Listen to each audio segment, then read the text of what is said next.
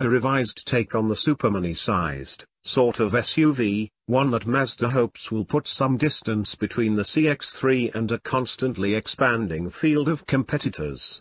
When it arrived in 2015, this competent crossover was something of a jack of all trades. It looked the part, drove well and was fairly economical, but didn't really excel in any one area at a time when various rivals were championing practicality, value, and sheer niche appeal. That's set to change with this facelifted version, which has received a slew of mechanical upgrades in addition to visual tweaks and interior additions. New coil springs and dampers have been fitted to the McPherson strut front and torsion beam rear suspension to sharpen the handling. The electric power steering has been retuned to be more responsive and the size of the front stabilizer has been reduced to improve roll response. So more than just a prettier face, then.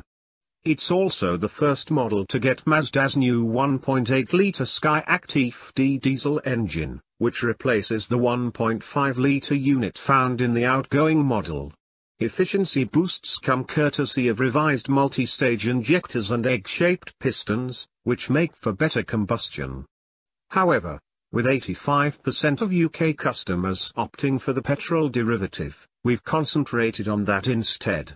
The 2.0-litre, four-cylinder unit is available in either 119 bhp or 148 bhp outputs, and can be mated to a 6-speed manual or an automatic gearbox.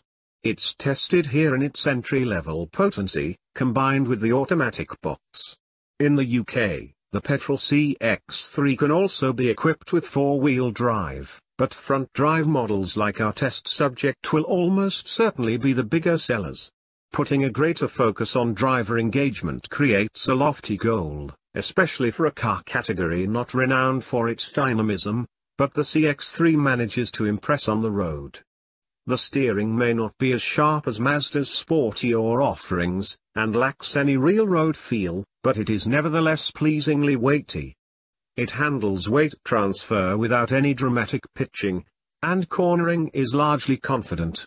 Body roll isn't as noticeable as some rivals, but is still there should you go searching for it. The suspension tweaks have delivered a ride that's still firm, but one that's able to absorb shocks and imperfections without seriously unsettling the car. The rev-happy petrol engine makes you feel like you're making swift progress, but the encouraging sound can be deceiving. Peak torque has long gone by the time you reach the high end of the rev range. Engaging sport mode sharpens up the throttle response, but makes the automatic transmission even keener to hold on to gears for as long as possible before shifting up. Manual shifts feel sluggish, but in a category dominated by downsized turbo motors, the CX-3's naturally aspirated engine still has plenty of charm. The diesel version delivers reasonable pace, with the small turbo working hard to maintain power. It's refined at a cruise, but a little strained once you ignore the upshift indicator. The 6-speed manual box delivers clean changes with minimal force. Inside the cabin, the CX-3 retains a premium, but not quite luxury vibe, with plenty of soft touch plastics. The 7-in infotainment screen hasn't quite kept up with slicker rivals, and while Android Auto and Apple CarPlay are welcome additions, they are available as an option rather than standard fit. Swapping the handbrake for an electric parking brake has saved space in the center console, making room for a padded armrest. Rear passengers get an armrest of their own, complete with cup holders, but legroom is still less than rival crossovers. Exterior changes for 2018 are minor, meaning the CX-3 is best described as handsome, yet restrained. The slightly more prominent front grille and black trim around the pillars and fog lamps keep things fresh, though Mazda's Kodo design language is far more subtle than rival crossovers.